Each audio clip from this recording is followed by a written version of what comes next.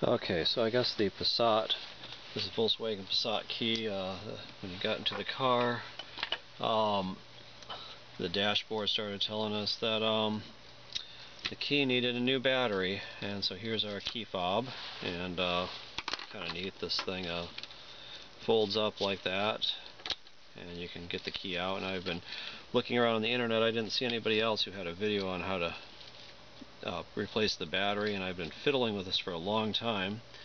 I think I finally figured out how to get to the battery. Let's take a look here.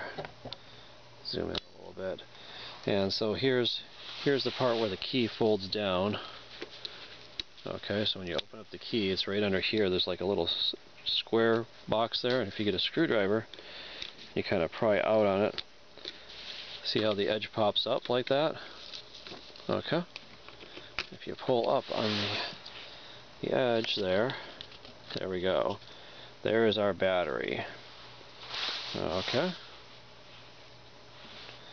And looks like there's an O-ring on there to keep the water out.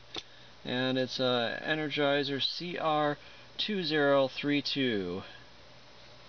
Okay, so that is the okay, if we get under there, ooh, it pops right out. Okay, so there's our battery. And so let's go to a Home Depot or some other place where they sell hearing aid batteries and get a replacement battery for that, and we'll fix our problem hopefully. Anyway, so this is Dr. James, and thanks for watching.